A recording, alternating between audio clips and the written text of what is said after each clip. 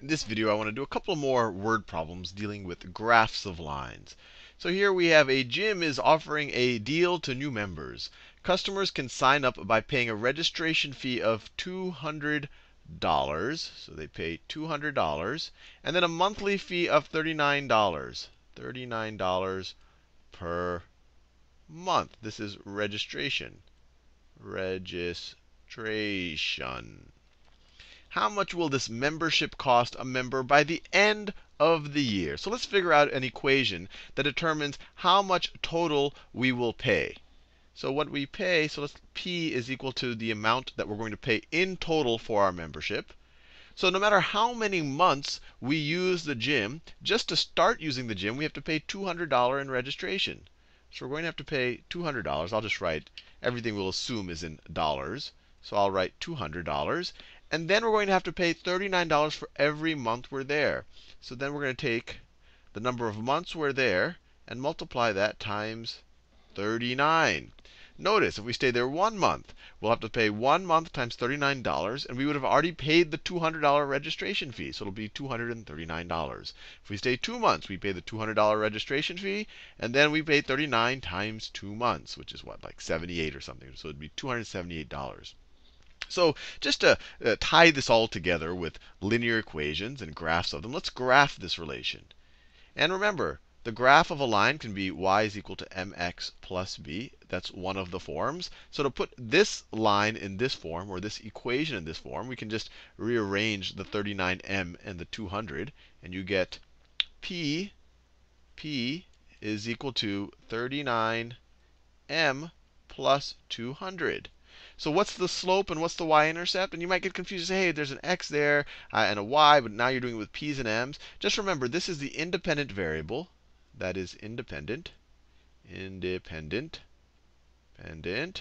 this is the dependent variable. Here, this is the independent variable. How many months? You pick a number of months, and I'll tell you what the total cost of your membership is going to be. So it's the same thing. This is like the x right there, and this is like the y, just like that. And so just using our pattern match, this right here is we could say it's the vertical intercept, or the p-intercept, or the, well, I'm tempted to call it the y-intercept. But we're really intersecting the p-axis instead of the y-axis there. And this right here is our slope. So let's graph this function. And I won't do it too accurately. I just want to do a hand-drawn graph just to give you an idea. We could just stay in the first quadrant. We're not going to stay negative months. And the gym is never going to pay us money. So right off the bat, we're going to have to pay the gym $200. We're going to have to pay the gym $200, just like that. $200 for 0 months. Then for every month, we're going to have to spend an extra $39. So the slope is 39. So let's say this is 1 month right there. This is in months. This is months. And then this axis is price, the p-axis. So this is, as I said, this is like the p-intercept or the y-intercept. So after 1 month, how much are we going to have to pay? Well, our slope is 39. So if we move 1 month forward, we're going to go up by 39. So this will right here, that will be 239. And if we go another month, it'll be 278. This is kind of a weird labeling of an axis, but I think you get the idea. So the graph of how much it'll cost us per month will look something like this. And so they say, how much will a membership cost by the end of the year? 12 months. So we would have to go 2, 3, all the way out to 12 months, which might be here. So our graph is going to be out here someplace. But we could just figure it out algebraically.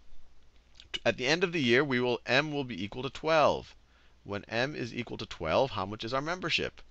The price of our membership is going to be our $200 membership fee plus 39 times the number of months, times 12. And what's 39 times 12? 39 times 12. 2 times 9 is 18. 2 times 3 is 6, plus 1 is 70. I have a 0. 1 times 9 is 9. 1 times 3, we want to ignore this. 1 times 3 is 3. So we have 8. 7 plus 9 is 16. 1 plus 3 is 4. So this right here, so the price of our membership is 200 plus 39 times 12, which is $468. So it's equal to $668 at the end of our year. So if you went all the way out to 12, you'd have to plot 668 someplace here on our line if we just kept going out there. Let's do one more of these. Bobby and Petra are running a lemonade stand, and they charge 45 cents for each glass of lemonade. 45 cents per glass. 45 cents per glass of lemonade. In order to break even, they must make $25. They must make $25. How many glasses of lemonade must they sell to break even? So let me just do it with y and x. Y is equal to the amount they make, and they, not max, the amount they make. And let x is equal to the number of glasses they sell. So what is y as a function of x? So y is equal to, well, for every glass they sell, they get 45 cents. So it's equal to 45 cents times the number of glasses, right? And there's not any kind of like minimum fee that they need to charge, or they don't say any kind of minimum cost that they have to spend to run this place. So how much, in order to break even for each glass of lemonade, they need to make $25. So in order to break even, they must make $25. So how many glasses of lemonade do they need to sell? So this thing needs, y needs to be equal to $25. So how many glasses do they need to sell? Well, you just set this equation.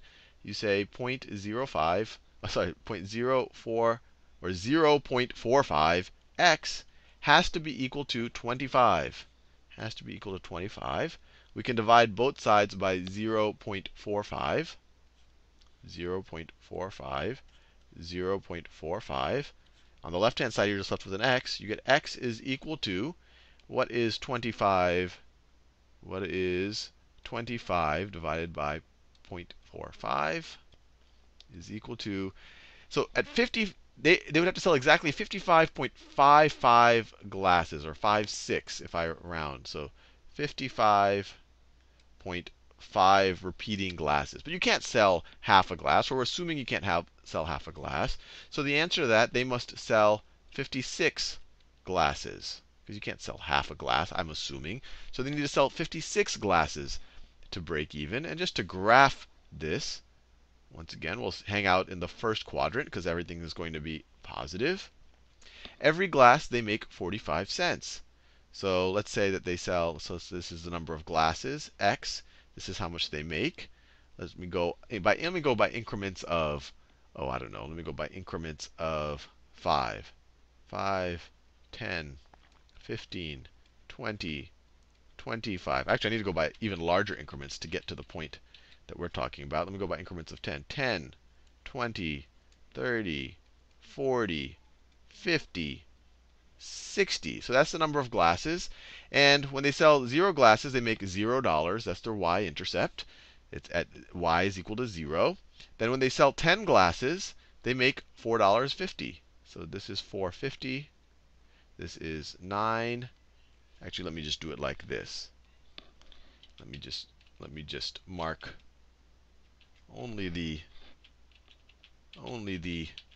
$9, the multiples of 9.